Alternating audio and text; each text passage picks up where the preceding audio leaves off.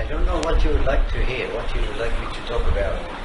If you have any questions, you can ask me, or what.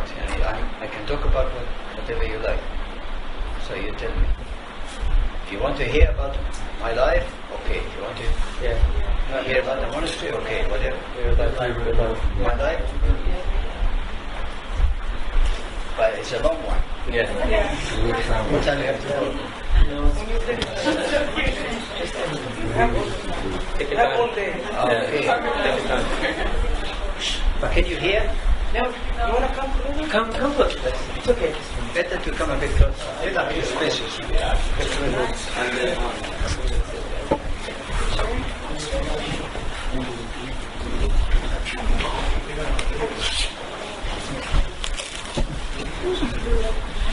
Of course,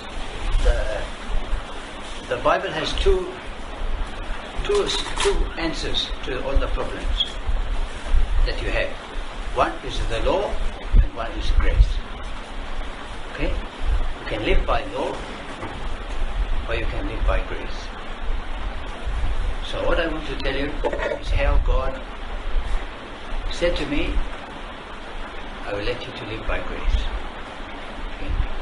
Maybe He will not give to everybody the same grace.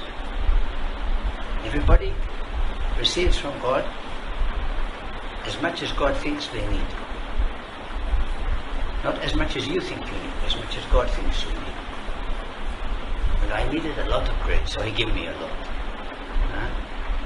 If you are stronger at the beginning, maybe He will not give you so much.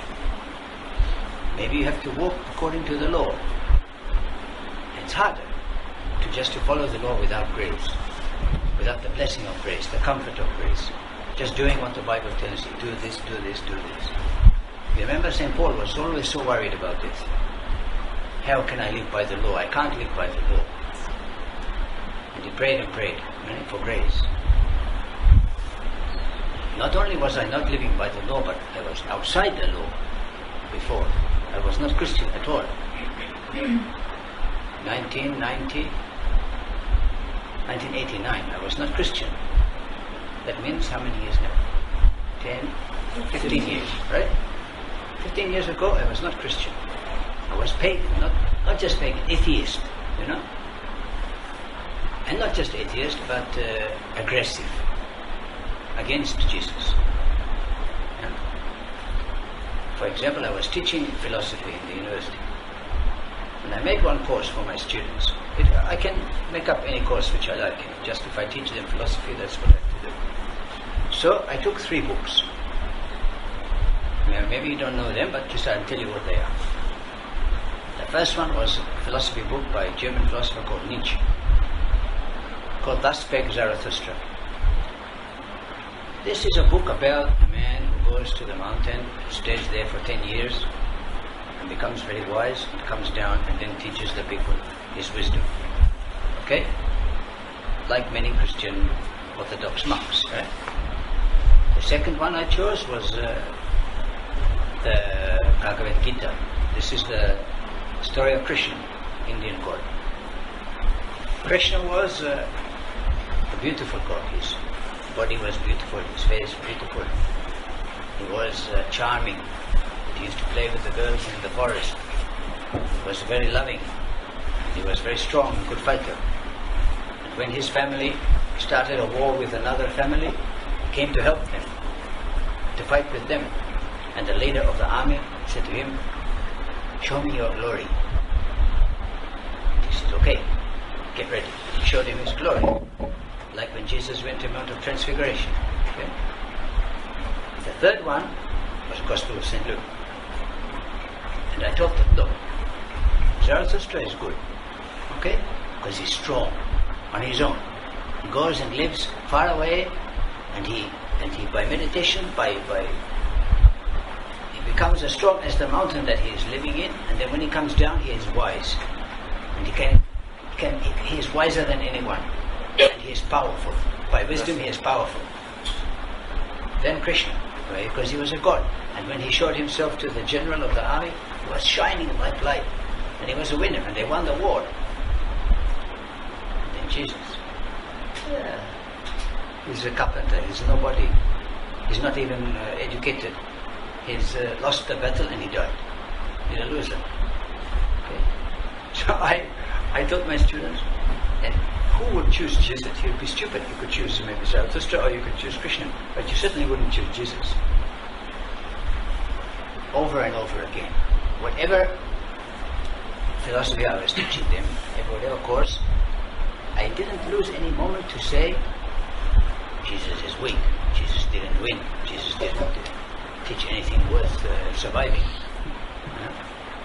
Like somebody who never stopped to criticize you. Maybe you know somebody like that. They just, even whatever you do is wrong. Okay? So for me, whatever Jesus did was wrong. I had to criticize him. And I was teaching other things as well, like morality. You need people to see. The fathers in the desert, they say, if somebody tired, put her head on your lap and yeah. So anything which I was teaching, like morals, I said, what you want is good. You want something? Okay, take it. Don't, if you can get away with it. As much as your desire is, that much you should do. The limits of your life, your action, are only the limits of your desire. Now all of this philosophy, this is what you will find everywhere. I want this. Okay, take it. I want to be like this person. This person is great. This person is a winner. So we have role models who are leading us further and further and further away from sacrifice. And we have our desires which we don't want to sacrifice. So we are all the time pushed by ourselves and by the forces outside us far away from Jesus. And I was far away from him. Then I was teaching in Australia. My mother and father lived in Tasmania, which is an island south of Australia. My mother became very sick. Father called me on the telephone. I was in the class. So I was very angry when I came from the class. I said, why you interrupt the class? He said, my mother is very sick. I told him to call a doctor. Why do you call me? So he called me after a week. He said, she's no better. I said, okay, change the doctor. Maybe this doctor is not. He called me after a few more days and said, she's dying. Okay, at this moment, he said this word to me. See, my mother, I was living with my sister, my big sister. She was teaching psychology and I was teaching philosophy at the same university. My mom used to write us letters every week. My sister take the letter and read it, give it to me. I take it, put it in the rubbish. Didn't read it, because every week it's the same letter. Yeah. Such unloving, and my heart was hard. You know, in the Bible it says, these people, they have a stiff neck. God said to Moses. I had it like that. I was very, very self-centered, concentrating on what I want myself. When my father told me that my mother was dying, I didn't know how to find the meaning of this word. What does it mean that she's dying? I don't believe that she's dying. I couldn't accept it. He said to me, you have to come. I was wild. I couldn't believe that something like this can come to me. And none of the philosophy which I knew answered the death. What is the answer for death? No philosophy can give you the answer for this. So I went there. My mother didn't take the medicine. She took morphine. She had cancer in all of her body. The doctor wanted to give her morphine, but she said, no, if I take it, I'll go to sleep, right? He said, yes. She said, no, I want to see my son. So she waited 2 more days with the pain of the cancer so she could see me awake. Then when I came and I sat with her some time, I was crying most of the time, just couldn't believe it. And then she took the medicine and she passed into coma. And then people started to come, people I had never seen before. They started to come to say goodbye to her. On the first 2 or 3 visitors I accepted. Then I was sick of it. Why all these people are coming? I said to my father, who are they? He said, I don't know. So I said, okay, I'll find out. So next person came, I asked him, why did you come here? Why you want to see my mother? every one of those people who came told me a story. One of them said that I can't read or write, and your mother used to come and make my tax form for me every year. Another one said that my wife is paralyzed, and your mother come and do the ironing. And every day she would go to school and teach till 3 o'clock. She never came home till 7. My sister always prepared the meal. From 3 o'clock to 7, where is she? My father, he doesn't care. He is working and he doesn't care where is she. So we none of us, we knew where she was. But now we find out she's every day going and doing something for somebody. Serving these 4 hours every day, going some house, somebody who need her. I was amazed. Why? She's got a home, she has got family and children. Why she's going to look after other people? I couldn't understand it. It was not an idea which was acceptable to me. I became more angry. And she died. And I couldn't go to the church. When the people came from the church, they said, "Don't worry, your mother is going to heaven." I remember I said to them, I don't want your heaven, and I spit on them, on the people coming from the church. Because I was so angry. After time started to go by. After 3 months, 4 months, my sister became okay. They were all sad. My 2 sisters and my brother, they were a bit sad, but after some time they became better. Because they know that she's the spirit gone. But me, no. I'm still sad. Why my mother is dying? Why I haven't got a mother? I want a mother. I don't suppose I missed that woman, because I didn't know her so much. Long time since I spent time with her, but I wanted to have a mother. And she was dead, and I couldn't believe that I didn't have a mother. So after 1 year I was not better. I was still sad, not eating, not sleeping, angry, without understanding the death. My sister told me, "Leave the house, go away, I don't want you, I can't live with you anymore." So I went to the hospital where she died. I wanted to try to find her. Maybe somehow she's there, I can touch her spirit. But I couldn't go into the room because they were cleaning it, somebody else had died. So I said, "Go to the library, I'll call you after." So I went to the library. It was a Catholic hospital.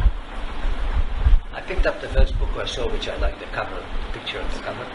I started to read it. It's called The 7-Story Mountain. It was the life of an American monk, Thomas Merton. It was a story how he came from atheism to become a monk. So I started to read.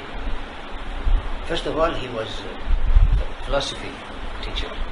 He was left-wing in politics, same as me. He was the books which you are reading. These books also I read. The films which he saw also, these films I saw. His mother died also. Every page, just to change the names from America to Australia, it's my life. Exactly. Down to the small details. Even the places he used to go and things he used to do, same. I was amazed. I couldn't put it down. It's like someone telling me your life. Can you keep? So I was amazed.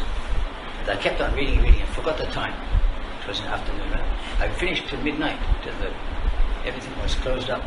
Hospital was shut when I finished the book. At the end of the book, he went to a monastery. Yeah. Okay, I didn't believe in God, but I was still atheist, very strong atheist. And now I was not only philosophically atheist, but I was also very sad now. So I had two negative forces in me: disbelief and sadness. So both of which can break faith, right? Can stop faith from growing. So I was completely in darkness of mind and darkness of heart. Then I thought, okay, he found the answer in the monastery. He was the same as me, educated exactly as me, down to the names of the books even which he read. So I must do like him, go to the monastery. So the next day,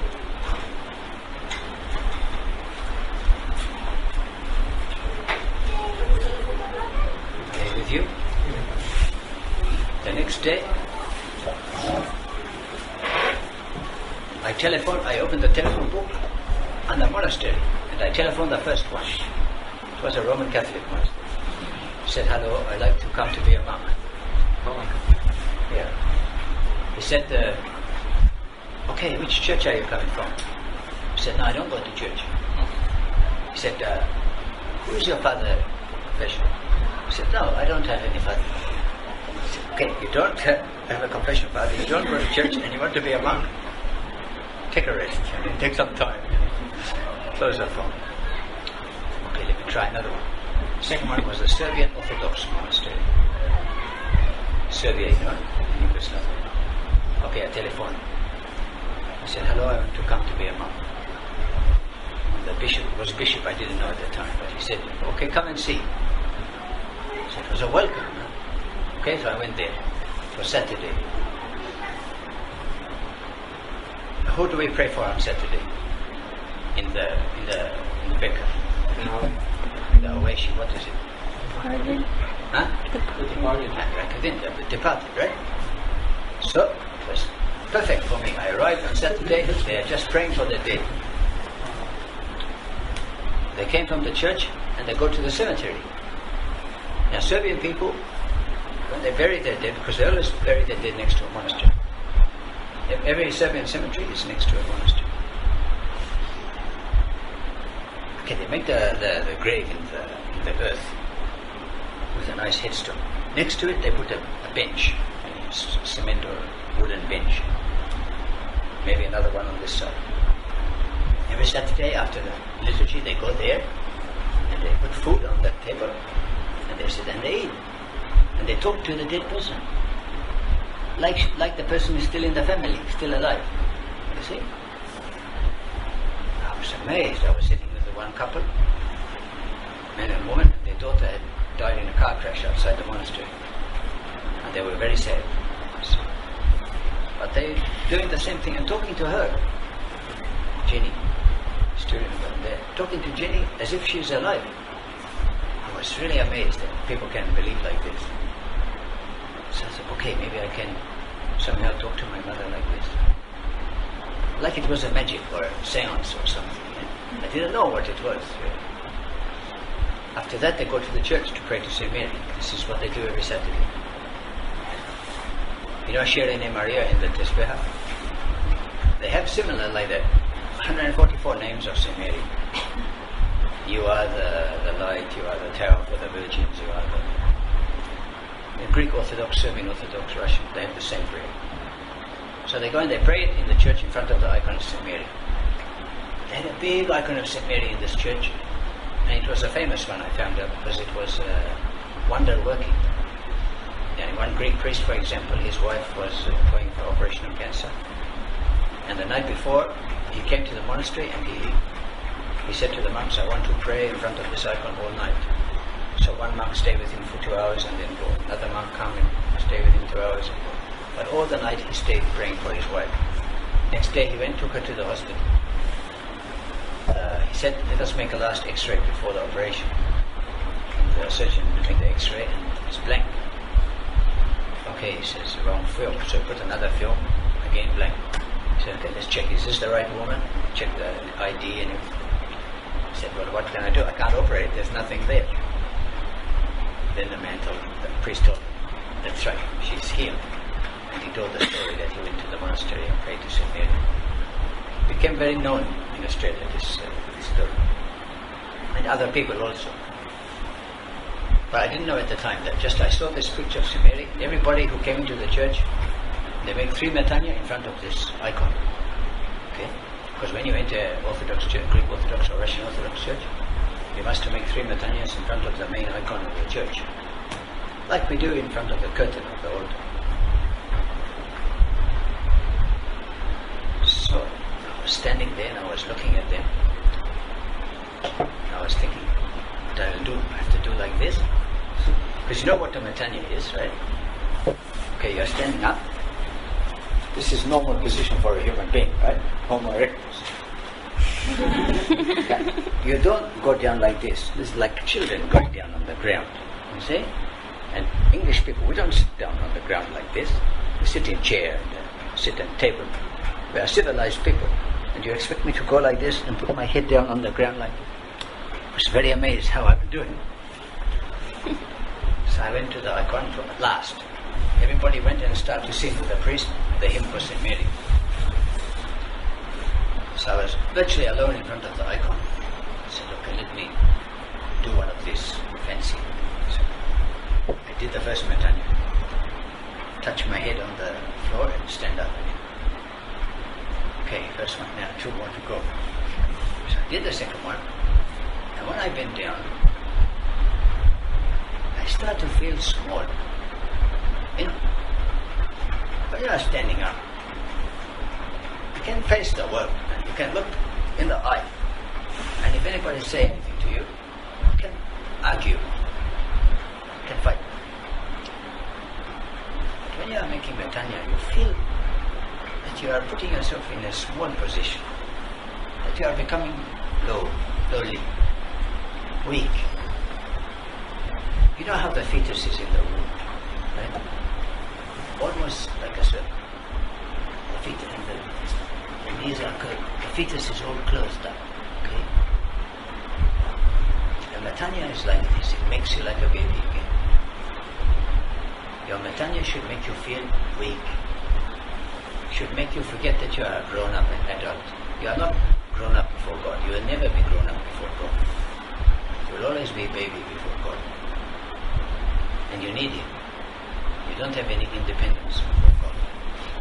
So, physically, the act of making the Matanya was a barrier. Like I crashed through a barrier from self-reliance to recognition of need. I was depending on myself and I was not succeeding. When I make the Matanya, I start to recognize that I need help. So I said, Mary, I didn't know I was supposed to call her Saint Mary, or just I said to her, Mary. I said, these people, they tell me that you are a mother of God. So, I haven't mother. I need a mother, but I haven't got it, lost it. So I start to talk to Saint Mary like this. It was like a prayer, but I didn't know it was a prayer. Just I was speaking what was in my heart. And even I start to cry a little bit, some tears come. And my breathing was heavier.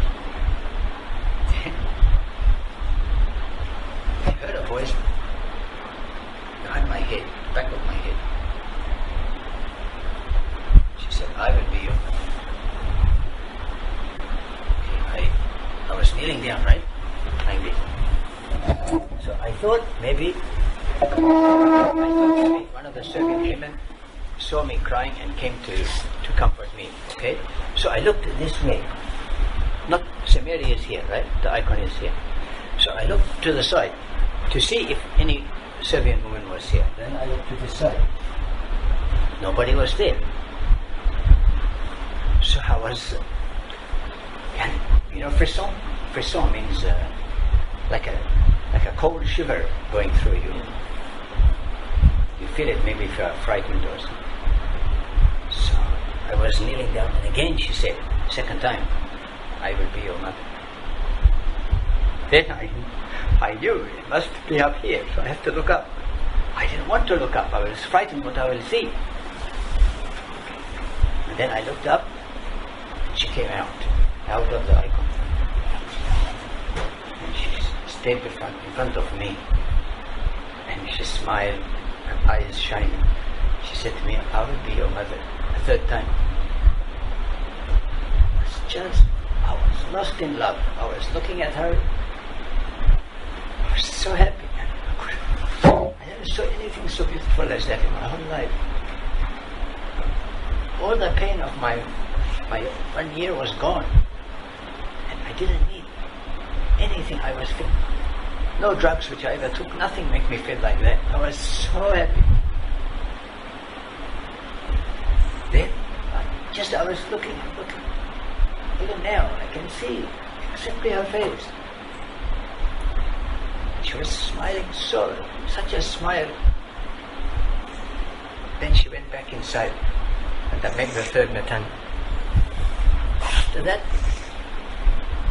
I couldn't possibly leave that place. I had to stay there. When they finished the prayer and they went out of the church, I went to the bishop and said, please, I'd like to stay here. He said, okay. So I telephoned to my sister. I said, I'll not come home. She said, oh, come tomorrow. I said, no, I'll not come tomorrow. She said, okay, take a week. I said, no, I'll not come anymore. I'm staying here. She was very angry with me. So I started to live there. I wrote a letter to the university. I resigned my job. I told them, you send me the exam papers, I mark them here and send them back to you. Couldn't leave her. Just had to stay every day near her. Then, after about a month or 2 months nearly, the bishop said to me, you don't know anything. Because every day we go to the church, I don't know what to do in the church. I don't know how to pray, I don't know what is the Bible, I don't know how to take Holy Communion, nothing. Because I wasn't Christian, right? I didn't believe in God at all. Even Jesus, I didn't consider him divine or anything.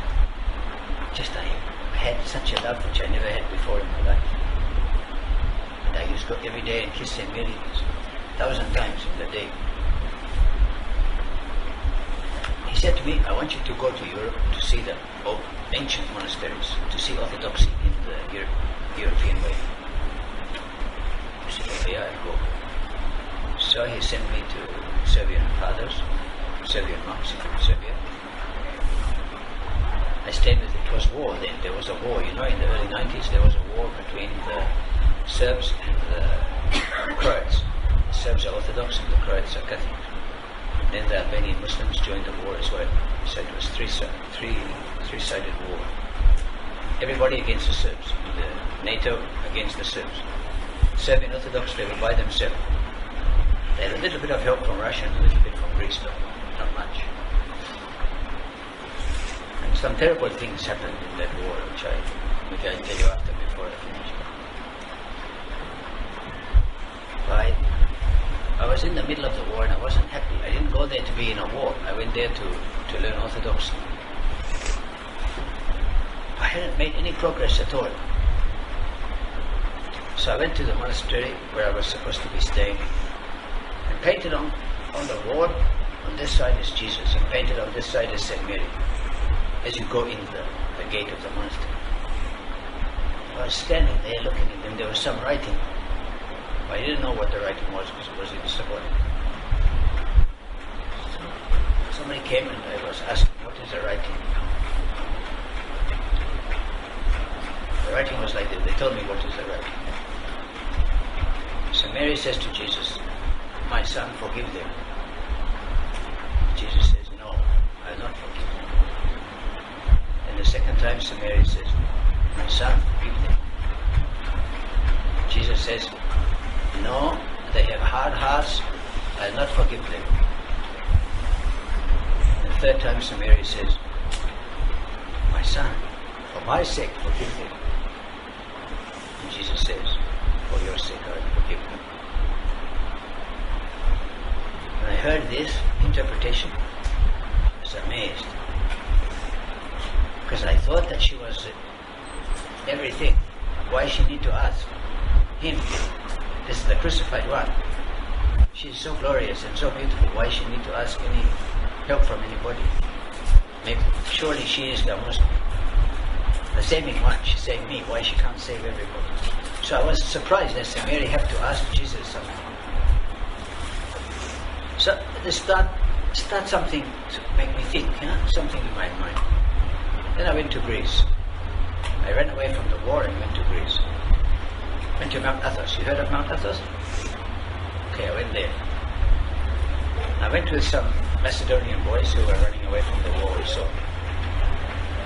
And they were going to the Serbian monastery in Mount Athos. But it's very far, the Serbian monastery, very high in the far in the mountain. And the Greek monasteries are near the sea, so they are much easier to get to. So I went to the Greek monastery, the first one, which very nice one. Philothea means love of God. I went into the monastery and I said to the Macedonian boys before we went inside, I said to them, you go, I'll ask if I can stay here. because I wanted to go to the seventh monastery straight away. So I went in. It was evening prayer, and the icon of St. Mary. Every monastery in Mount Athos has a big icon of St. Mary, which is special for that monastery.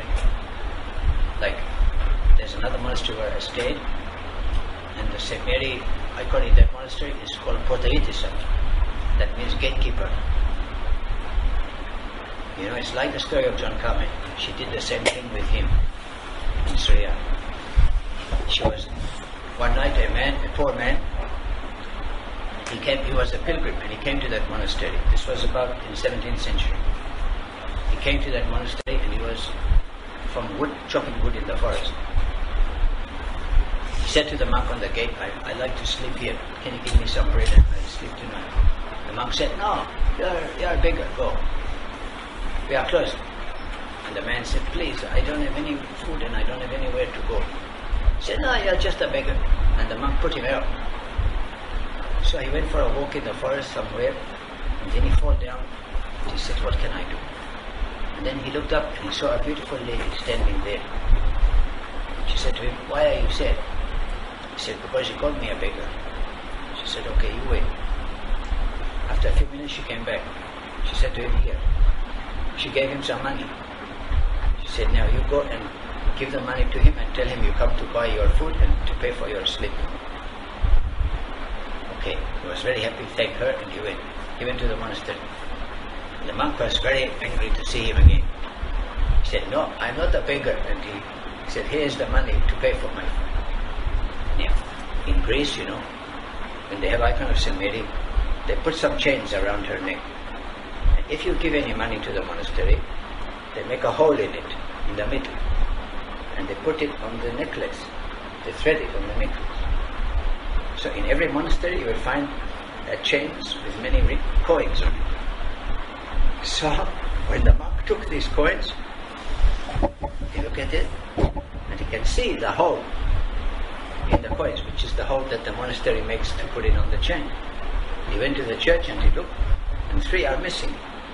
3 coins from their place missing, empty. And these are the 3 coins which St. Mary gave to him. He said, where you get these coins? He said, the lady met me in the forest and she gave me her money. She said, this is my money, you go and pay for it. So the monk was treat him like a king and take him in. So every monastery in Mount Athos like this, having many stories about the glorious protection of St. Mary for them. So this night when I arrived there,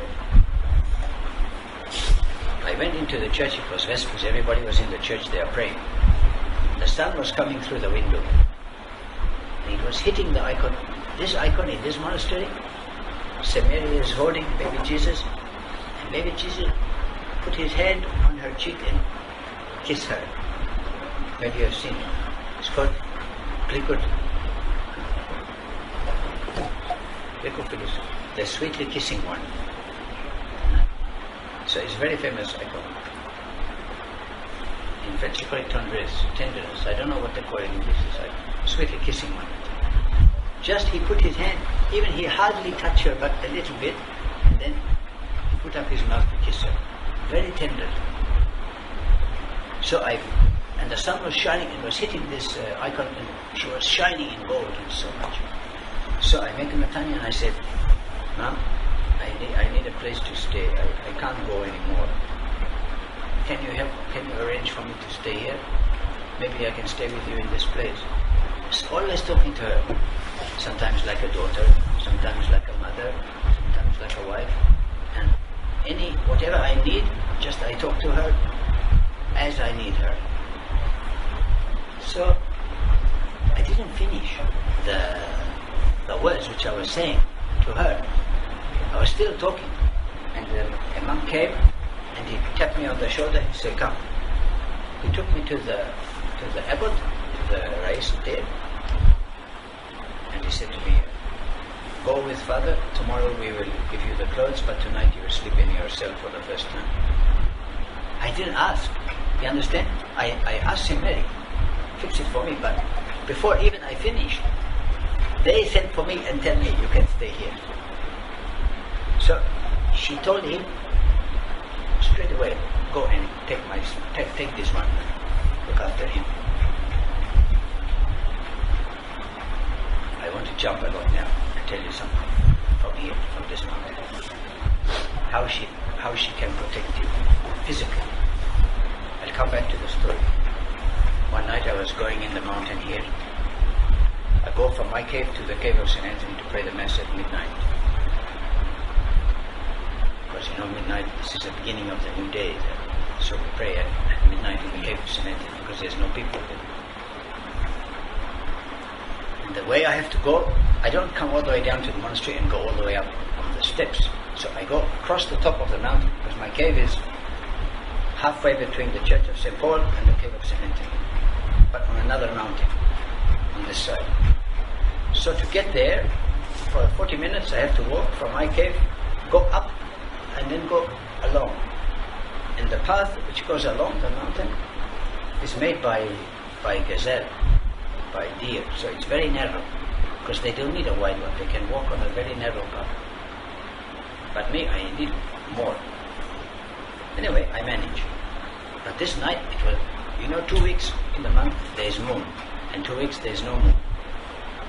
When there is no moon, it's very dark, because there is not much light here, no city. Like it's really black. So I was walking on this path, and my foot, I didn't see clearly to put my foot in the right place, and they slipped. And I started to fall. It's a long, you saw when you climbed up, did you see? It's a long slope and go right down. So I start to roll over and over. I thought, I will hit my head and die. I will die now. But I was going to the Mass, not coming home. So I said, no, I want to take the... So I said, Mom, I didn't say Mom, I said, Mom, I didn't finish the word. Suddenly I felt like something pressure on me, and I stopped falling. There are no rocks there. It's just earth, and it sloped like that. And I stopped. I feel this tight pressure around me like this. I start to catch my breath. When I was sitting there, finally when I can breathe, I felt the pressure release. So you see, she catch me and hold me till I can stop falling. She would not let me to die. I could have died. Other people died in the mountain. American visitors, novice. 3 people, in the last 5 years, 3 people have died in the mountain from falling. But not me. You see? Because she would not let me die. Protect me, even to the point of catching me, hold me. So she told to that father to accept me, and I stayed there with her for 1 year in that monastery. Now Greeks, they are very hard, not like you. And the Egyptian people, they are very, very welcoming and kind, especially to foreigners. But Greek people, they think that if you are not Greek, okay, that's your misfortune, but alright. So, especially monks, if you are not Greek Orthodox, something wrong with you. Certainly you are not going to be saved. They are a bit tough like that. So there I was, living, and I didn't speak Greek. I was trying to learn a bit, but couldn't speak at all. So after about 9 or 10 months, I was very sad, like isolated, because I wasn't, you know why I was there? I wasn't Christian. I didn't believe in God. I didn't believe in Jesus. Only I knew that St. Mary was my beloved, my mother, my everything. And I knew that if I need her, she would come to me, and she would help me. But that's all I knew. It was existential, existential. Existential means pertaining to existence, not to essence. So I had no faith, I had only experience of her. what I knew her because she came to me. But that's it. So I had nothing to support me except her. No faith. I wasn't a monk for believing in monk life. No. So I stayed there. After 9 months I became very sad. And there was one father. You know, they say about other stuff, when you go to live in the desert alone, solitary, either you become a saint or you become crazy. And this is true.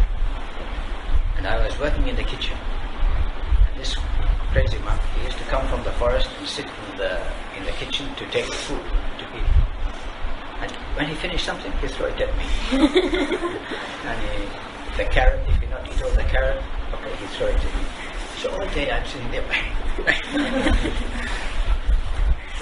I can't say anything because he's a big father and I'm novice.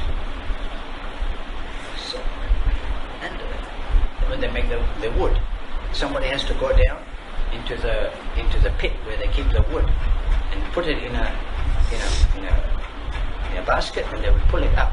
They are all upstairs in the kitchen with a hole in the floor, and me, I'm in the pit. Everything was hard for me there. Okay, if I was a Christian boy, an Orthodox boy, wanting to be monk, and I would be happy enough. But I was still foreign, still me, my professor, philosophy, and I'm working in the dirt and putting the things in the basket. Very sad. So, after about 9 months, I became very, very lonely and very sad. The church on this side of the valley and the monk cells on this side, they have a bridge. You have to go across the bridge to go to your cell in the evening. You are allowed to walk on the bridge at night for half an hour at the sunset. But this night, don't be shocked. So this night I was standing there on the bridge looking down. It was a very deep valley. And I was thinking, suppose if I lean too far, I will fall down. You can call it suicide wish, death wish.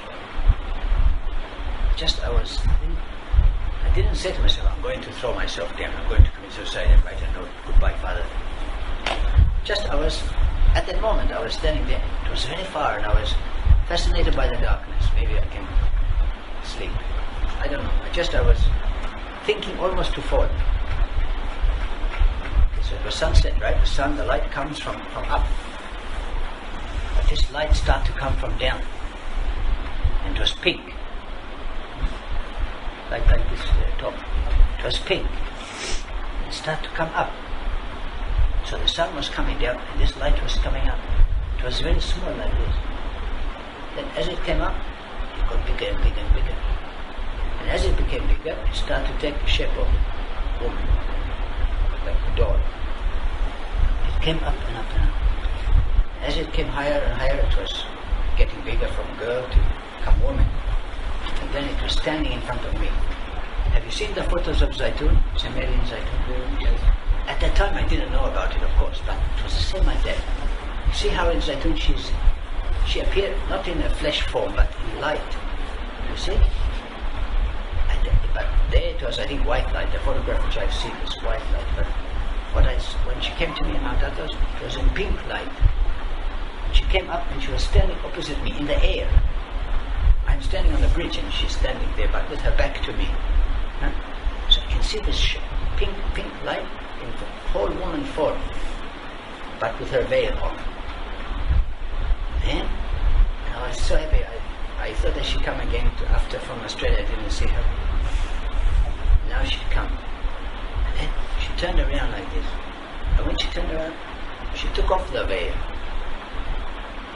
for a short moment, just to look at me and smile at me. Then she put it again, and she went off into the sky. And then she became part of the sunlight, which was sitting. It was enough. The first smile cured me, and the second smile comforted me. You know? So, it was okay. I can live there forever. I was not sad anymore. Next day I went to the kitchen and you can throw everything at me. I'm happy. After 1.5 years, I left. I said I should go back to my Serbian bishop in Australia. So I went to go on the boat, because you have to leave Mount Athos by boat. Now, when you come to the boat it parks near the jetty, you know. So you have to walk. You are standing from the customs house, and you stand here. And there's a little bridge, okay, to go onto the boat. So I'm standing here. I have my bag, everything. And the boat is here, and the captain on the boat, he's standing there saying, "Come on." My feet won't move. I want to lift up this foot and put it, but it won't come. Nothing wrong with me, okay? I'm in good health. He said to me, "Come on." I said to him, "I want to come, but my feet, I can't move my feet." He swore at me in Greek. I'm wanting to lift up my feet. He said, "Come on." I said, I can't. I said, "Okay." But he took the bridge and he went. As soon as he lifted up the bridge, my feet can go. Okay. I said, "What is this?" So I went back to the cell, the monastery, to stay one more night. I'll go tomorrow. In the cell, what I found there, my icon. I didn't take it with me. But it was a very nice icon of St. Mary, but an old one. And I thought that if I took it, they will tell me you are taking ancient works of art from the monastery. If it was a modern one, they wouldn't have said, but because it was painted one, they would maybe say I'm taking artifacts and ancient. But I said, "Okay, Mom, she not let me to go away without her. She must to come with me." So I put it in my bag. Tomorrow, straight to the boat. That's it. Never she allowed me to go one step without her. When I went back to Australia, and I went to my Serbian bishop, I said, "Okay," and I make Matanya to him, and I behaved like Orthodox, because I learned in Greece. And he was very happy. He thought I was really Orthodox. So he said, "Okay, very good, come." And he made me a monk, and I'm living in the monastery as a monk. Before that, I was just a novice. But I didn't believe in God. Didn't believe in Jesus. You understand? After 2.5 years, I'm still son of St. Mary only. So I'm living there. I'm happy enough because she is in my heart. But then the Serbs, they like to hunt. So they went.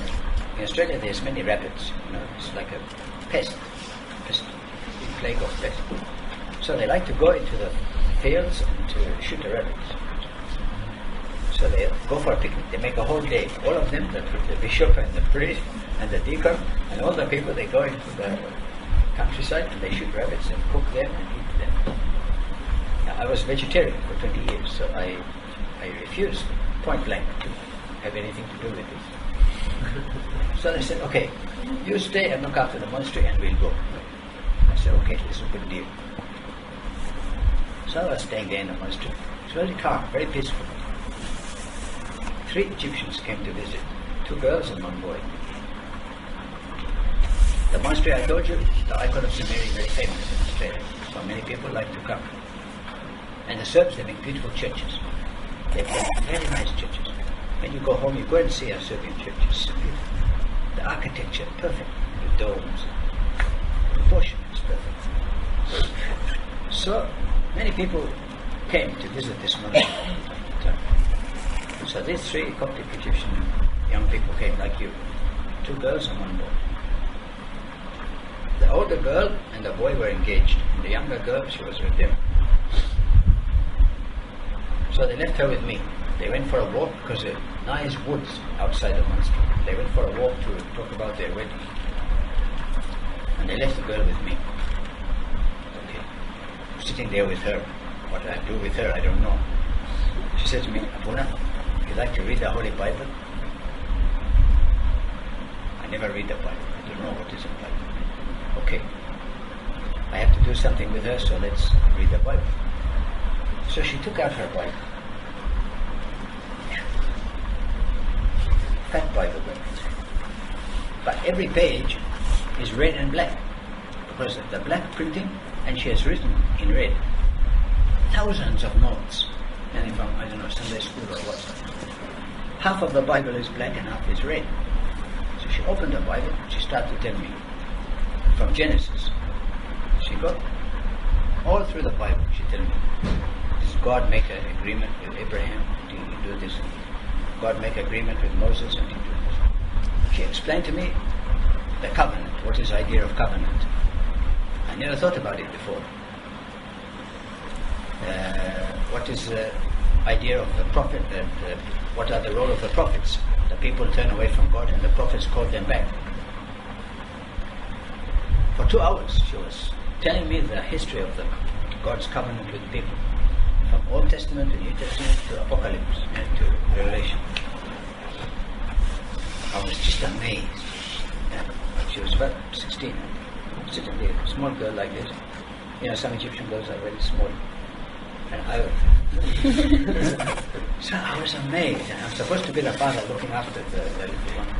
She's telling me, Abuna, look at this and this. She forgot me. And she's busy explaining the whole Bible, and I'm just looking amazed. Then the others came and took her away. Afterwards I was wanting to know more about this. I was thinking about it. I thought, what Samari, I heard about Samari in the Serbian monastery telling to Jesus to forgive the people. It started to make some sense now because I thought about what this girl told me. So I called her by the telephone. I said, I'd like to come and talk about the Bible more. She said, welcome, Abuna. So I went to her house, and I was sitting there waiting for her to explain the Bible. She said, Abuna, we have to pray first. So she's waiting for me to pray. I don't know how to pray. So she said, Abuna, you have to penalize it. She taught me how to pray, and you say our Father, and then tell Jesus what you in your heart, and then close, and then we'll read the Bible. After read the Bible, again we make a prayer. So she was making me Christian. I went there every week or 2 weeks or 3 months. Many times I asked her things, many times she tell me a new story. Finally, I start to accept that there is something especially good in Christianity, something especially wonderful in what Jesus taught in his life. But still I was without any focus. I didn't have any way to put it into practice. Then one day she looked at me and she said, Abuna, you are not happy in your monastery. I said, what do you mean? I mean, no, I'm quite happy. She said, no. She said, why don't you go to the desert, to Ambatonius? I said, who is Ambatonius? Okay. It was the wedding of the other two, her friends, the next week. She said, come to me next week for the wedding. So I came there. They had the wedding. The bishop said to me, you can go, but don't dance and go into the party. Be a little bit calm. So after the church, she said to me, come with me. She put the chairs like this in a half circle this is the corner of the room. She put the chairs like this. And Egyptian mothers come and sit in the chair. They are big. They make like a wall in the chairs. And she took me behind and set me on the floor. And she had photo books from all of the monasteries, from Ambantonius, from Ambabola, from Tembishori, Abu Mahar. And she set me down and she started to tell me, Sinaksari, Ustan Rahaban. She started to tell me who is Ambantonius, who is Ambabola, the life of them, illustrating by the books of the monasteries, the photo of the monasteries. She told me what is the life of the desert fathers, which song you sing in the beginning. She said like that. She's 16 or something? I think 16 at the time. So she was explaining me everything about the desert. so happy. This was really something which I was overwhelmed by this. I was taken by this. St. Anthony, how he lived in the mountains. Showed me the picture of the cave in the book and everything. And from the Bustan, there are many stories. In the Bustan, there's first of all Life of St. Anthony by Athanasius, then one or two longer passages, and then all the short sayings. Right? And she told me many of these by illustrating by the monastery books. Oh, I was really interested in this, do like this. She said, Abuna, we make a deal. I said, okay. She said, you go to Antonius, and me, I go to City Deccan. I said, okay, we'll do it together. So, I said, help. She said, don't worry, Pope is coming. Pope Shenouda, he was coming to Australia to open the monastery of St. Anthony in Melbourne. There's two monasteries, one in Sydney, one in Melbourne. So he came there. She said, don't. I said to her, shall I make an appointment? She said, try. So when I telephoned the priest, I said, hello, I'd like to make an appointment to see Pope Shenouda. She said, who are you? I said, my name is so-and-so, I'm professor of philosophy at the Melbourne University. Well, we don't know the itinerary exactly. Call me tomorrow. Call tomorrow. I'm sorry, no. He wouldn't give me an appointment. Many times I tried. Now I know that a priest cannot make an appointment for the popes. I said, well, possible, how I can see the pope? She said, don't worry. God will arrange. Always she said like this, God will arrange. So, when Pope Shenouda came from the church, everybody is standing there. Usually she held my hand to take me here and there because I don't know anything. Pope came from the church and going to eat in the next place. Suddenly there is no Naveen, where is she? I feel lost. Then Pope is coming. I have to make some. I feel somebody behind me push me. And Pope, he's coming this way, so he can see her and he can see me. And she pushed me like this. So I'm falling onto the Pope. And I put my hand onto his hand. I don't want to fall on him. So I have to stop myself. When I put my hand onto his elbow, you think World War III. All of the bishops and all of the boys beating me. Because they are just waiting for this. The deacons, they are just waiting for a chance to beat somebody up. They are told to be bodyguard for the Pope, and they are really happy about it. And foreigner, not even Egyptian, so you can give it him. So then, the Pope will tell them, be quiet, calm down. He said to me, what do you want? I said to him, I would like to come to Egypt to be in the desert monastery. He said to me, but if you have the love of God in your heart, you can be happy anywhere. I said, but this love of God, I don't have it now, here. I want to come to Egypt to monastery desert. He looked at me. Sometimes he can open, not now, I don't know, he's really old, but before, he can open his eyes and like boring into you, like he's looking straight into your heart. So he looked at me like this. I felt a bit uncomfortable. after a few seconds, I don't know how long it was, a few seconds. Then he stopped and his eyes became normal size and he said, welcome. Smile. So I think somehow in that moment because he did it again before he made me a priest. When I was going to Paris to serve there, I went for 6 months there. I was going to go as a monk, so he called me and he looked at me like this and opened his eyes and when he bore inside me, maybe Holy Spirit tell him, yes, you can ordain him or what. Then he'll calm down and he'll tell me, yes, tomorrow I'll ordain you and you'll go to Paris to be.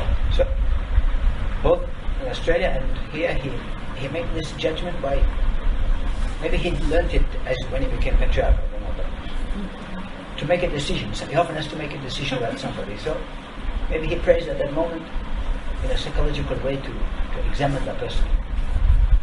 Anyway, he said, well, then I stood back and he passed by. Then the bean came out and she said, what do you say?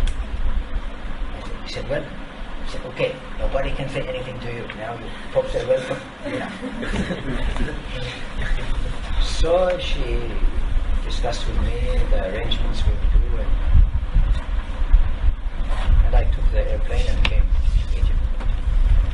Sad part of the story is that when she tried to go to St. Damiana, her confession father, he told her, no, you have to get married. So she could be a nun, but that does not concern us exactly now. So I arrived in Egypt 2 o'clock in the morning. I had a letter from Father Isaac in London. He was at that time serving in the monastery in Australia. Now he's come back. So he took me to see him. I stayed with him for about a week.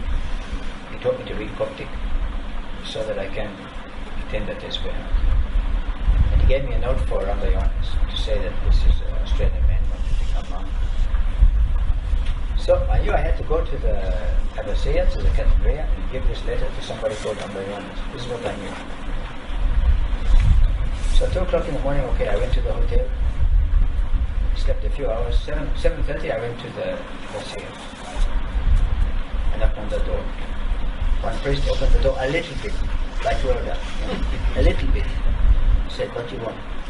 He said, I want to see the Pope. I want to be a monk in the desert. I have a letter. So I gave the letter. He closed the door. So I'm waiting. Like St. Peter, I'm waiting. And the door not opening. Okay, I bang again. Open the door. What do you want? He said, I want to be a monk and to go see the Pope and to... So okay, come in. Took me into the waiting room. I know it's got blue wallpaper. I can tell you the design of the wallpaper. He put me there. 7:40, right? 9 o'clock in the evening, I'm still there. The whole day, from 7:40 till 9 in the evening, I was staying in this blue wallpaper. Many people come, stay half an hour and go, see the Pope and go. Me, no. Just sitting. There was one boy, he gave me Coca-Cola. Nothing to eat, no food. But there was a crate of Coke bottles outside. I finished one of them. But I was getting angry, and the whole day, just waiting and waiting. And other people are obviously seeing the Pope because they are coming, even foreigners. One man was making a film on the life of saints and Egyptian saints. Another man was doing an interview about Pontius Pilate. The Coptic Church consider him a saint and all. In Ethiopian Synaxarium, he's a saint. He was afterwards converted. But I remember the whole day it was just passing. I was waiting. Finally in the evening I thought, what is this? It's not the way to go on to treat somebody like this. So I went into his office. All day I've been frightened from going into the office. So I just went in and I said, what is this? And I'm waiting all day. He said, what do you want? What do I want? He said, I gave you the letter. I told you I want to see the Pope to make an interview because I want to be a monk in the desert. He said, no, you can't see the Pope. He's preaching in the church. It was Wednesday, right? He said, I came 7:30 this morning. I'm waiting, and I start to abuse him because I was so angry. He said, okay, wait. So he went out. I stayed in his office. I didn't go back to the blue room. I can never go to the He went out and came back after some time. He said, I gave you a letter to Rabbi Johannes. You have to go to the Wadina train, to the San Michel Monastery. I said, how I go? He said, okay, Pope will go in his car, you can go in the other car. That is the baggage car. Okay. After the Pope finished, 9:30. Those days he used to go on Wednesday night. Now I think he goes on Friday evening. So, we went to Wadina train with the siren and the police. It was very exciting. When we arrived there, 11 o'clock, the Pope came down from his car, everybody kissed his hand, and he'd go into his house and close the door. Okay, I'm standing there, what do we do now? Nothing, everybody goes to his cell. I'm standing there in the dark next to the Pope's car. I'm here in Lane, everybody laughing, what I'll do. So Father Angelos, he was now Amba Angelos in England. Him and Amba Suriel, they were the two priests in charge of the Makar at that time. Abuna Metis, your meeting, he was at that time. So Abuna Angelos said to me, I can give you a room. So he gave me a room. He said, you can come to eat tomorrow 9 o'clock, 2 o'clock, 9 o'clock. Okay, we started like that. A few days going by, I thought something will happen soon. A few more days, a few more weeks. 6 weeks I was waiting. Okay, 6 weeks I was staying in that room. Every day I go to the monastery, attend Tesbeha, attend the Mass, come back. Not take Holy Communion because foreign, don't give him Holy Communion. Not Orthodox. Only I spent 2 years in Mount Athos, but I don't do it. So, come back to the Pope's house, waiting. And every week the Pope comes, and he sees the children and smile on them, and kiss them, and sit with the mothers and the fathers, and the bishops and the priests and everybody. Meanwhile, nothing. Maybe he gave me his hand to kiss in the evening when he arrived. Okay, but for 6 weeks, Naveen, where are you? I'm crazy. And I had enough. Okay? I had enough. One day I saw him, after the 6 weeks, I saw him sitting outside, writing for Watan. He likes to write everything by himself and by his hand. So I was sitting there, nobody, when he's writing like this, you don't approach him and you leave him in peace. This is a rule of the Makar. Okay. You're for it. I came down, I went straight to him. No, Matanya. No kiss his hand. No, Your Holiness. Nothing. You. I said, you didn't speak to me for 6 weeks. Look up at me, very surprised. What is Peace to you. Welcome, Father. Come, Father. I'm still busy. Okay, we all start busy. When you're going to finish? Later. That's have a good night. 6 weeks ago. So, I spoke to you. So, I told him, That gentleman, she is an Orthodox from Macedonia. Macedonia? Father Lazarus, welcome. Father Lazarus, and she is happy to be here. Welcome. They are coming from North America to visit the monastery.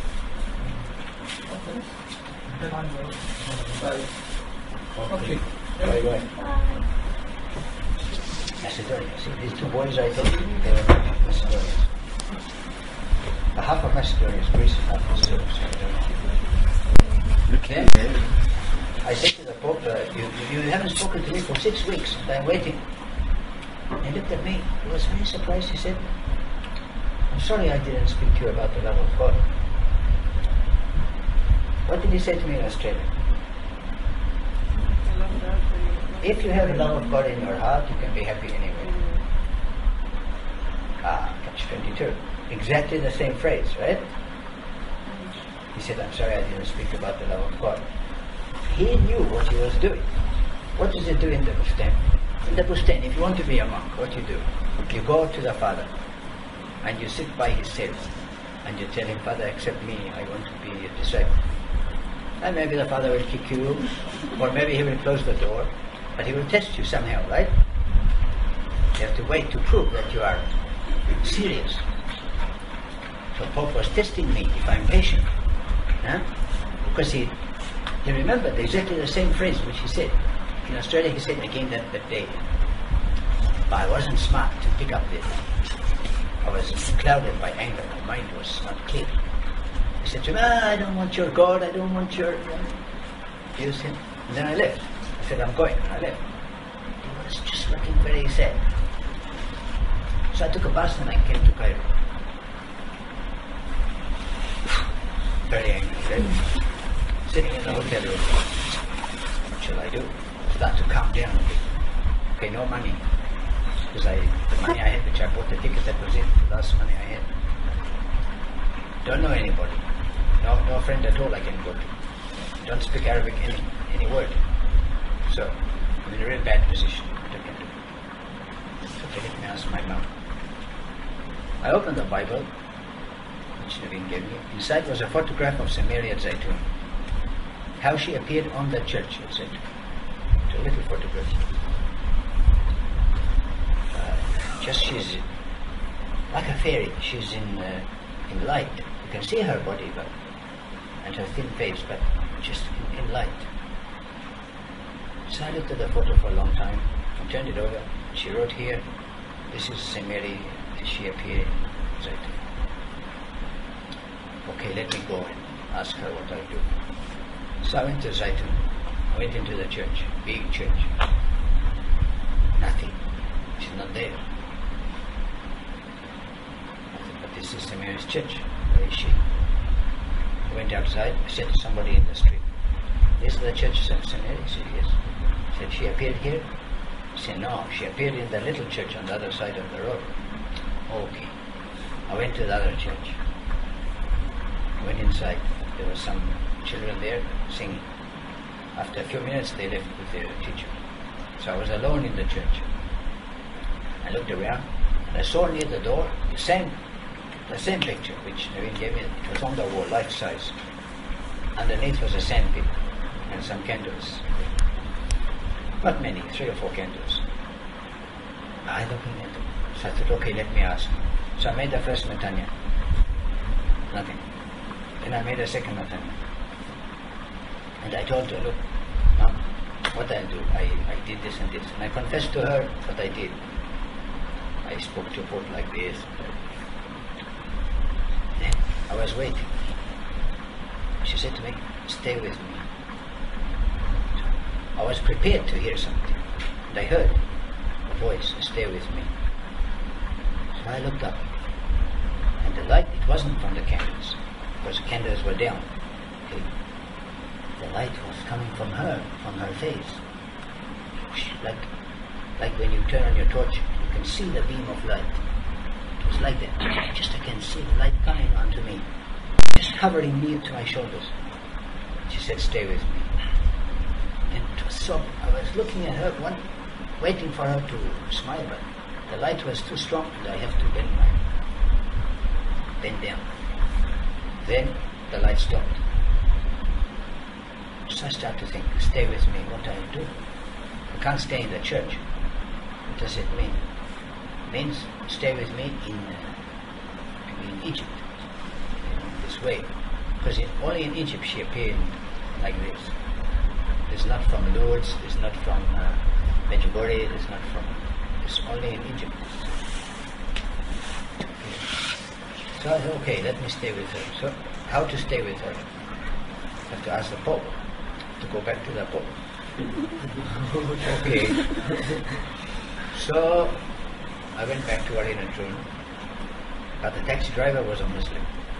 He wouldn't go into the mosque. So he dropped me at the corner when the road turns to go into the mosque. There's 1 kilometer straight road. You come on this way, and then you turn the corner and you go this way. There's a farm here. So he stopped there, he said, "You go." Okay, I got out and I walked. So it was 1 kilometer to the monastery and another kilometer to the house of the Pope. So every step, when I was walking, every step I said, "Mom, open the door. Mom, open the door." All the way.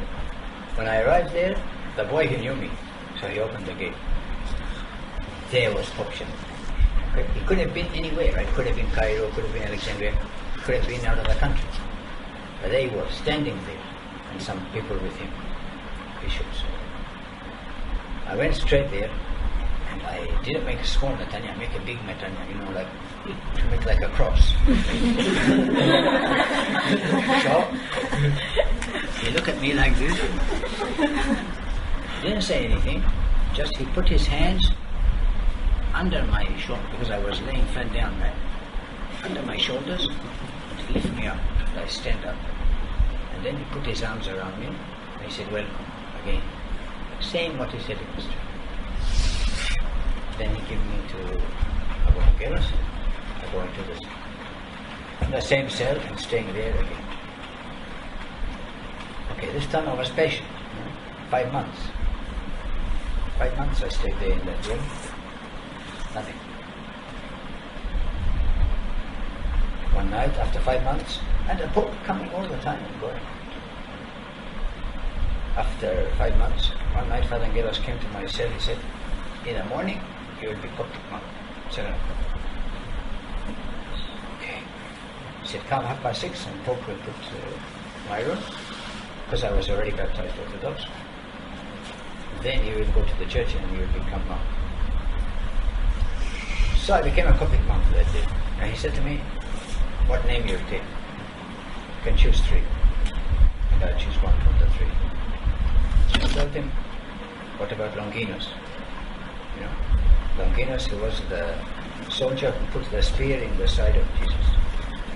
Because I was remembering all of the times which I spoke bad about him before, must be wounding him very much.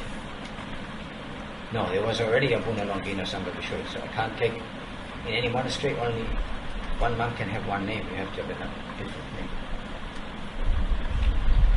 Then I said, what about John Cassian? Because he was a foreigner and he came to Egypt and he stayed in the desert. No, Pope didn't like him because he's not Egyptian. Then I said, okay, what about Lazarus? He said, why? I said, well, he was 4 days in the tomb, right? And I was nearly 40 when I came to the monastery. So 10 years equal to 1 day. I was dead, like dead in my soul. Ah, he said, this is a very good meaning. And he made me Father Lazarus. He didn't say, in the church, he didn't say Father Lazarus Ambabishoy. I was made a monk with another boy, Eritrean boy. He was called Bishimi El Ambabishoy. But when he resembled me, when he made me monk, he said, Father Lazarus. Why? He should to call me Lazarus Ambabishoy. Yeah. Because a monk is known by the name of his monastery. But where are we now? Antonius. Maybe he didn't know, but maybe something tell him not to say that. So that I can come here with I'm not attached to, I'm not Ambabishoy, nothing. Now I'm Lazarus Antoni, but not by any, by Pope, only Father Lazarus. So it was easy for me to change monastery, otherwise very difficult. So I became a Coptic monk, then I can take Holy Communion, finally. And at that time, the teaching of Levin started to work in me with the Holy Communion, and I started to grow, to become serious Christian person. Then, after just a short time, maybe 2 weeks or 3 weeks, I was working in the library there. Some Indian visitors came, priests, because the Pope Shinga, he knows the head of the Indian Orthodox Church. Sometimes he accepts visitors from there to learn Coptic. These 2 priests, they wanted to see all the monasteries of the desert. So I said, can I go with them? The Pope said, okay. So we went to visit all the monasteries. The last 2, we came here, Ambabishoy and Borgo. When we came here, we came in the gate and we parked over here to go into the guest house over there. Not you are in the one up there, but in those days they had one over here. So the Indian priest maybe said, no, we don't want to go to the guest house. We want to go straight to the cave and then we'll come down, and in the evening, because it was afternoon, and we'll sit in the evening in the guest house. So we went straight to the cave. You went there, right? This one? Okay. We went into the cave. The 2 of them, because they are priests, they go first and they make Matanya. And they kiss the altar and make a prayer. Then they went back. I thought they are standing at the back of the cave. Okay? Then I went and I made my Matanya. 1, and I made 2. And I thought, okay, let me tell now what I've got to tell him. And I started to tell him, I'm Antonius, you are everything what Naveen told me, I told him. You are father of monks and star in the desert, this and this. So usually I ask monk if I need something, but in this case I need something from monks, so I better ask you, you are father of monks. I hadn't a place. Pope Shenouda, he kept me in his house He not allow me to go to Ambavishoi monastery. I want to be a monk. I don't want to stay in the book's house forever. So I was complaining like this, telling him, can't you find me a place and here? Like this. And I was making Matanya again, right? He told me, Mainushiri. Stick in my brain this word Mainushiri. And I make another Matanya quickly. I ask him, tell me again, Mainushiri. Twice he told me this word. I don't understand it, okay, but I remember. I thought maybe it was the Indian priests speaking in their language, but they are gone out. So, okay, I accept this from Hanuman's. Then I kissed the altar and we went down. I asked the priest here, Father Lazarus, what is the meaning of Mainushiri? You know? And the Tesbeha said, Peniod Pinishtiava Antonius Pimainoshiri. Abba Bishoy Pimainoshiri. This means the one who loves his disciples. The one who Shiri in Coptic means son. The one who loves his sons. This means that if he tell me Mainushiri, that means he loves me as his son, as his disciple. Mahaprabhu tell me so. I took it straight as a blessing. So we went back to we met Ambiyastas and the monks and we talked. We stayed a few days, then we went to Ambabola and then we went back to Varinatrum. I said to the Pope, I want to go to Antonius to stay there in the desert. No, you are a foreigner, you cannot live with Egyptians, stay here. Okay, I thought this needs some strong prayer. So I took the egg beer, I still have it in my cave. I opened this egg beer, I pasted one picture of Pope Shenouda on this side on the cover. Pope Shenouda very frowning like this, with his eyes very like a savage mood. Another picture of him on the other side, smiling and very happy. So every night when I went to the chair, I said, okay Lord, change the face from this to this one. For about 6 months I make this magic prayer. Then it was Palm Sunday, right? Pope Shenouda going to preach to pray the liturgy in the St. Bishop Church. Thousands of people will be there. So what can I do? I can't see him. After the liturgy, just I walk slowly back to the Makar, not worry about anything. Then I open the gate and there he is, alone with Amba Ioannis, but two of them. And just standing there, not in a hurry, I was amazed. I went straight to him, I made a small Natanya, I said, Your Holiness, please, can I go to Amba Ioannis for Holy Week? He looked at me, he looked at Amba Ioannis, he said, are you going to St. Paul's? Because Amba Ioannis from St. Paul. I said, yes, if you give me your blessing. Pope said, okay, you take Father Lazarus and throw him in Amba Antonius. Literally like that, he said, throw him in Amba Antonius. I was so happy. So, in the evening, I went with Amba Ioannis to St. Paul. We stayed there Sunday night. And Monday morning, first day of Holy Week, he brought me here in the morning for the 10 o'clock session. Took me into the church, Amba Ioannis accepted me, and Amba Ioannis left, and I stayed here. All of Holy Week. My first week in this monastery was Holy Week. So happy, I was really in the second heaven. Beautiful. Listening to the Thokte Tigom and all that. After Holy Week, Easter, then I stayed in my cell, and I didn't come out. After 3 days, Amba Ioannis called me. What are you doing here? You're supposed to go. After Holy Week, you're supposed to go. I said, I want to live in a cave in the mountain. Because Naveen told me all about this life. Not monastery, she told me about the desert, the solitary life. So he said, okay, but you are not my son. You come from Pope, you have to go to Pope to get the blessing. Okay. So I went back there. It was in Suryan at that time. I went to him in Suryan. I said, please, Your Holiness, I'd like to live in a cave in the mountain of Suryan. He looked at me and said, but there is no water. How will you take the water? He said, I'll carry the water on my back. You know, in the Bustan there is a story. One monk, he lives far from the water.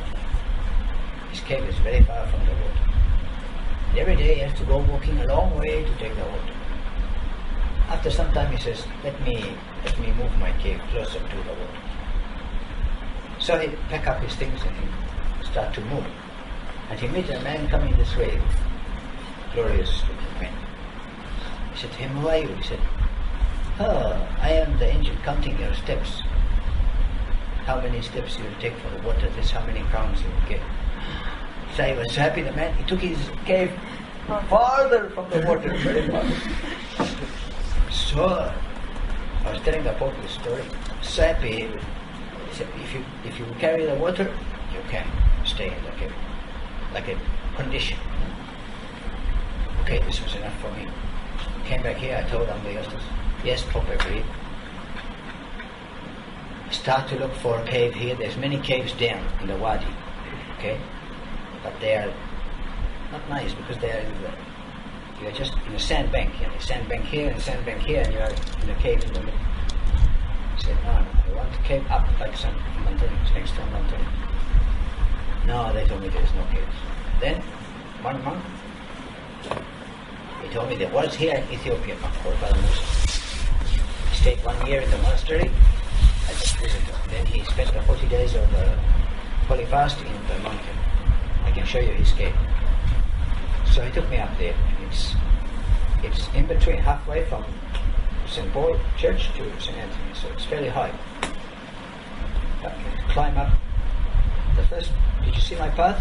When you go up the steps, there's a snake path going on the side. This is the way to my place. But after the path, you have to climb. You have to climb up the rocks. There's no steps and no, it's just climbing, hands and knees.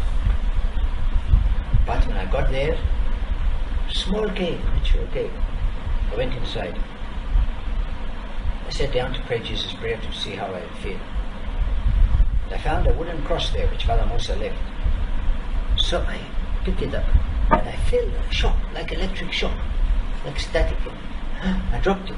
Then I picked it up a second time and I feel more of this shock. I put it down and I shake my hand.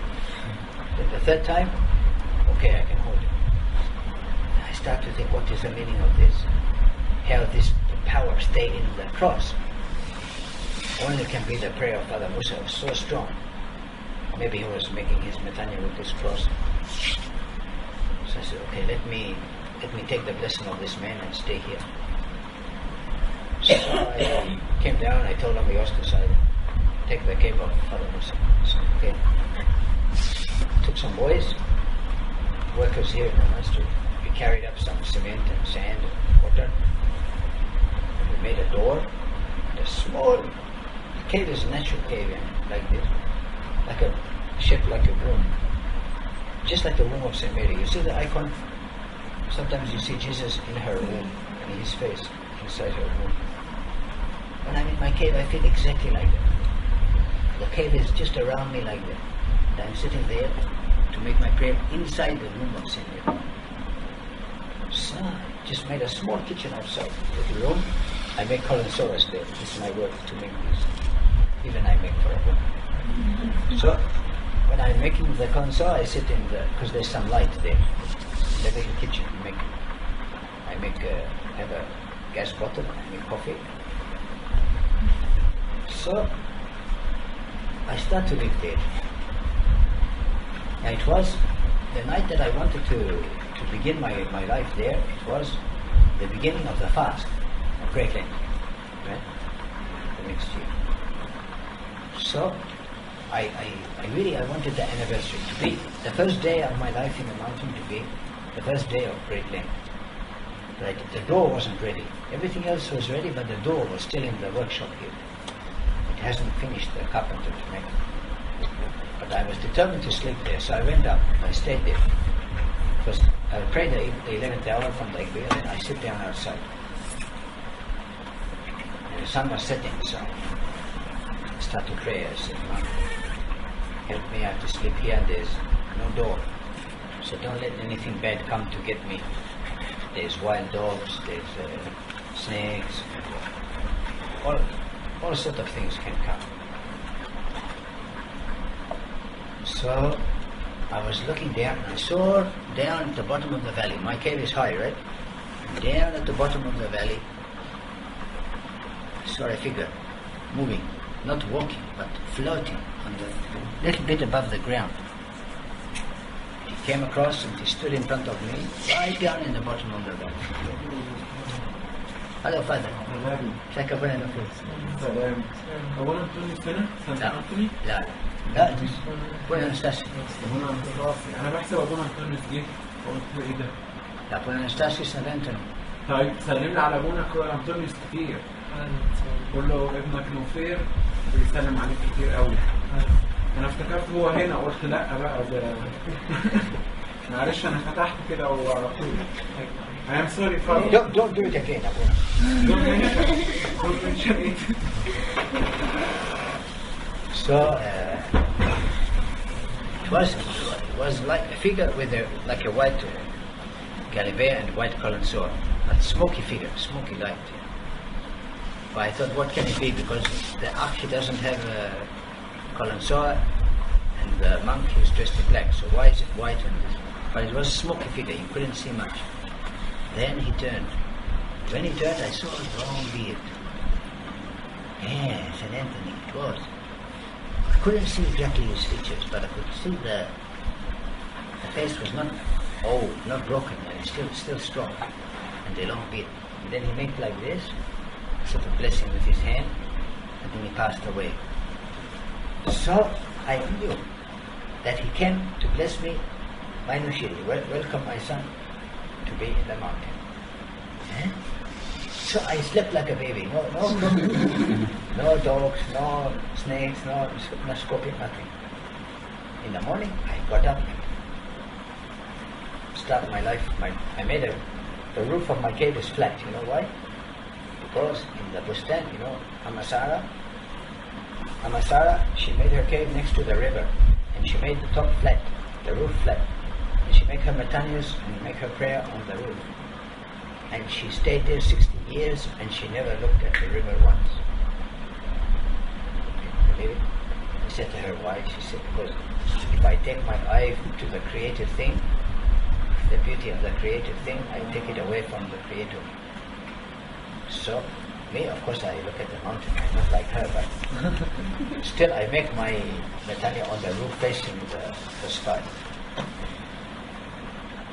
And everything came into place. My prayer, I pray there by the hours. 6 o'clock in the morning, I get up and I go on the roof and I pray morning first hour. Okay? Psalm 19, what does it say? And the sun, like a bridegroom coming out of his chamber to run his race, he starts at one end of the heaven, and I look down here to the Red Sea, and he makes his course to the other end of the heaven, and I look over here to the pyramid, and nothing is hidden from the heat, or my cave not hidden from the heat. So by the place, by the wide desert, I'm reading the Psalms and I'm finding the meaning there, in front of me. You know? Then I work to build things, walls. I built so many walls in front of my cave. When you come there, you can't see. If you are down and you look up, you just see the mountain. You don't see my cave and my door. I hid it, everything, camouflage. But for labor, yeah, for physical work. 9 o'clock I pray third hour. After that I make column soul. 12 o'clock I pray 6 hour. Then I prepare for the evening, start around tomorrow. Then 3 o'clock eating and drink. If I'm tired I sleep another hour. Then 4 or 5 o'clock sunset prayer and compliment prayer. And maybe the gospel and the pieces of Satan. Then I sleep from 7:30 or 8 till 10:30. 10:30 I get up, I finish quickly the priest absolution. Then I go outside and I wait. There's a certain spot, sit on a rock. From that rock, if I look down, I can see the road at the bottom of the steps here. And Father Timotheus, he comes from the monastery, and he comes up, and just before he goes to the steps, he shines torch. And me, I'm waiting up there, and I shine my torch. So our church signal connecting like this. So that means that he's coming with the holy bread, with the Korban. So I go quickly up the mountain and go to the cave of St. Anthony my side, by the mountain.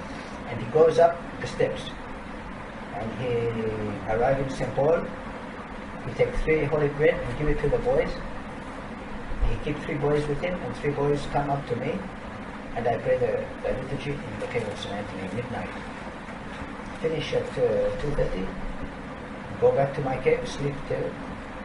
If I need to finish the long psalm or any pieces from the midnight hour which I didn't finish them, and then sleep till 6 o'clock again. So, by prayer, by the rhythm of the prayer of the day, through the day my day passes like this. With the night time,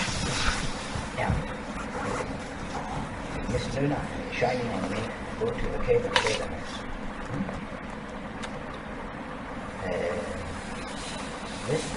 This midnight mass is giving me like the power to be free of the earth. Because to go there I have to walk on the summit, the flat top of the mountain. And when the full moon, like last night, was full moon. See, all of the body is in moonlight. And I'm on the top of the mountain, like me and the moon together, we are looking down at everything. Free. And lifted to heaven. This is the blessing of the mountain. That when you are running free in the mountain, like you are running without mountains, like you are just free of your body. Before I was so heavy when I was in Australia. I can't walk anywhere. I take the car or go in the ascensor. But here, I'm running all over the mountain like I'm in a small boy. Because this is grace. All of my life now, driven by grace, not by anything else.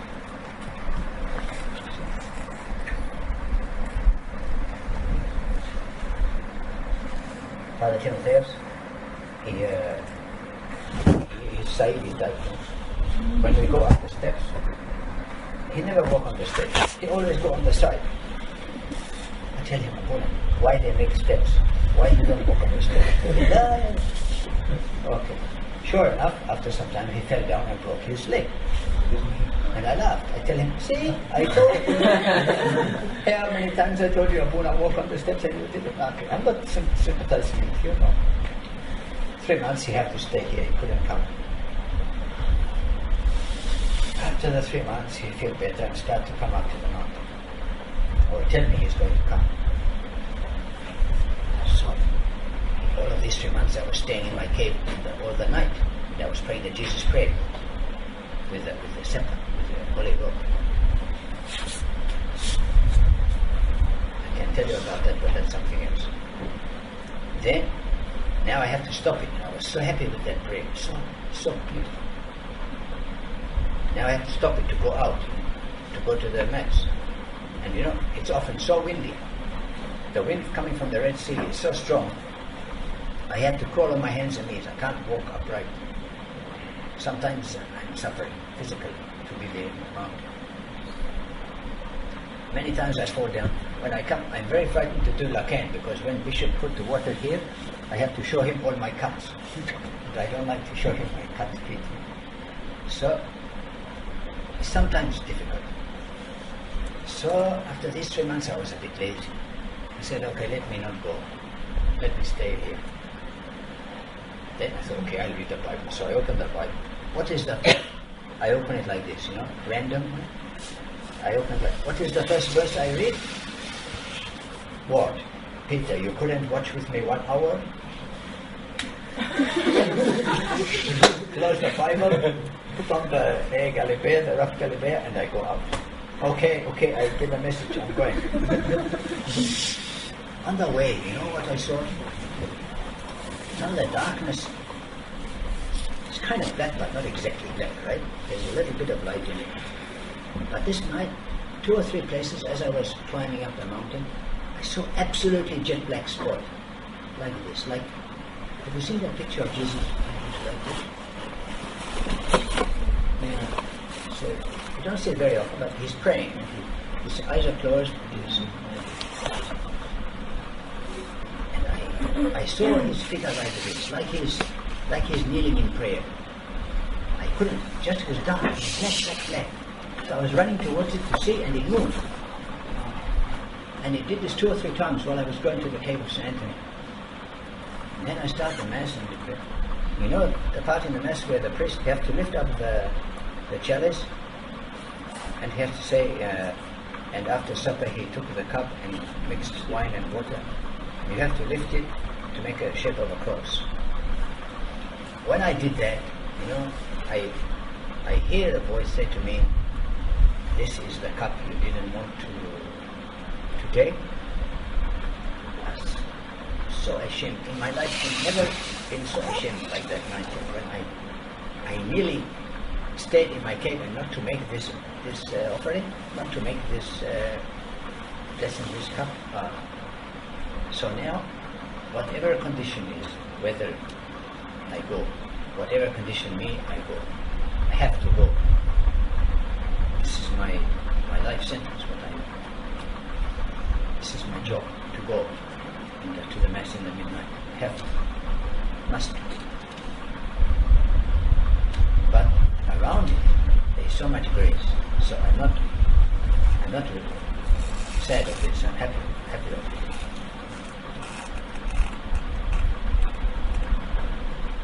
So if you have any question, this is what I'm doing now, like this, living there.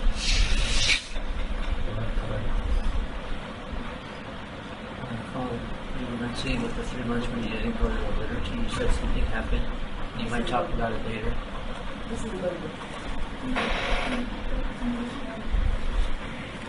No, just about the Jesus prayer. You know what is the Jesus prayer? Jesus Christ, have mercy on me, a sinner. Do you pray this or not? Yes. I think Coptic do not know this prayer very much. But this is the Eastern Orthodox prayer more. Close the door. 5 minutes and I'll be finished. This prayer, you know, is a mystical prayer. You know, you can pray it just by saying, "Lord Jesus Christ, have mercy on me. Lord Jesus Christ, Son of God, have mercy on me." And that's good. That's very blessed. No problem. And I advise you to say it. And if you are driving, if you are shopping, if you are doing anything, if you are writing your study, so when you come to a full stop, you can pause and say, "Lord Jesus, have mercy on me." Then continue. And any time, whatever you're doing, you can use this prayer for mindfulness. To be remembering Jesus. But there's another way to pray it, which I learned in Mount Athos. Mystical way. To take you out of your body, so that you lift up your soul, like it says in the Mass, "Lift your hearts to the Lord, they are with the Lord." I know what is the meaning of this. This means that you lift. St. Paul said, "I know a man, I don't know the body or out of the body," and he went to the third heaven. He said he saw things not suitable for the Son of Man to utter. No, I didn't say anything. But what happens to me, when I pray this prayer, if I start, say midnight, and I pray till 2 o'clock, after 15 minutes, I feel hot. And my body becomes like fire. And I feel that I'm light, that I'm no weight at all. Like what the astronaut, when the gravity is not existing anymore. So the prayer is the only thing existing. I'm having no thought and no feeling, only Jesus, only this idea of Jesus. Completely overtaking me. This is the state of the absorption in the prayer, the mystical state. Maybe this will last for half an hour or 1 hour or 1.5 hours. And you feel it like 5 minutes. You don't know how long is time passed. Because, you see, you have to sit in a way like this. Yeah. You have here a bone. Okay? In both of these knees you have a bone here. And here you have a bone. Okay? Temple bone. You are supposed to put this bone onto this bone, and this bone onto this bone. And then you press, and you pray. And if you do like that, where is your eyes? Your eyes looking to your heart. So you start to, and your breath, you can't breathe easily. Huh? You breathe in, Kyrie Christ, Lord Jesus Christ. You breathe in the name, and you hold it, and you say, Son of God. Because Jesus said to Peter, who am I? Who do men say that I am? And then he said, who do you say that I am?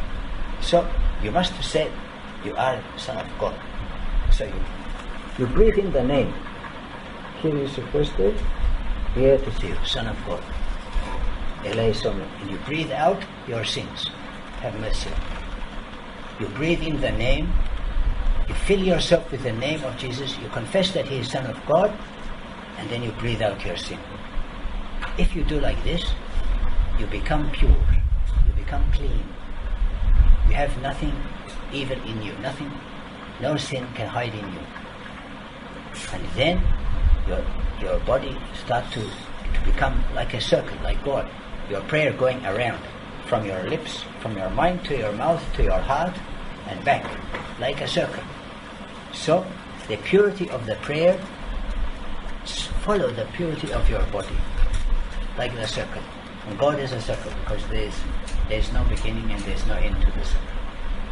So you make your body like a circle, like the fetus again in the womb of St. Mary. That's why I like this icon, because Jesus is inside St. Mary. So this is mystical prayer, but this is not for every day.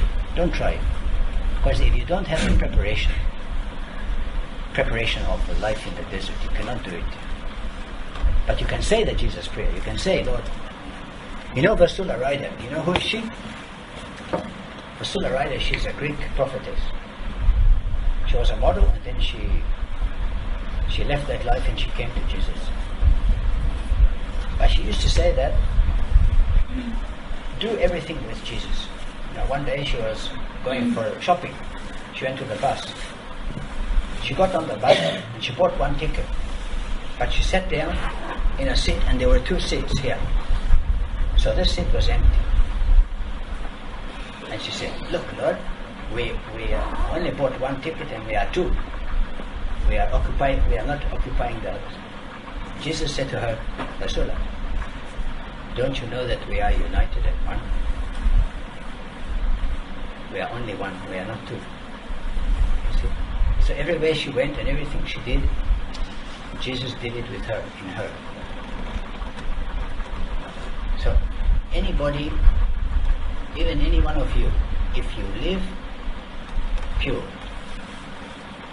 and you follow what you are called to follow by all of Jesus' words. En plus, in addition, if you love with all of your heart, then the grace will come.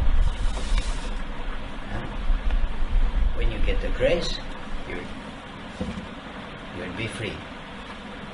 Before that, you'll be in chains. Like St. Paul said, I am the prisoner for the Lord. The Lord cannot make you free. You have to follow the Lord. You have to follow the commandments, like it says in the long psalm. Your laws are my delight, I meditate on them. Okay, but after that, what?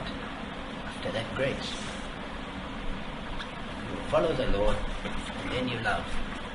And by love, you will get grace. And by grace, you will be saved.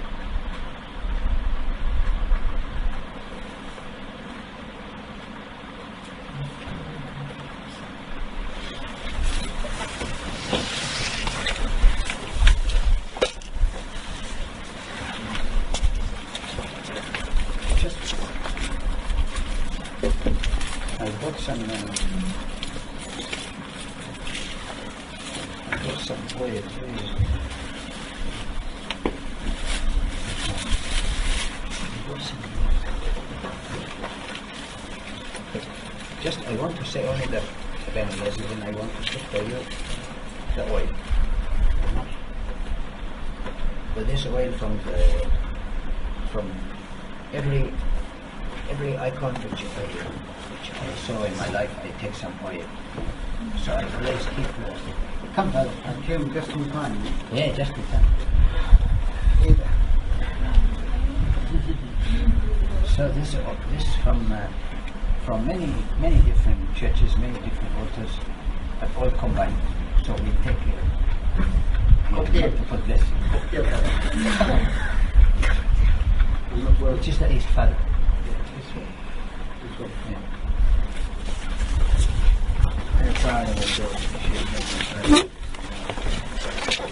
Lord Jesus Christ, you were incarnated to save us.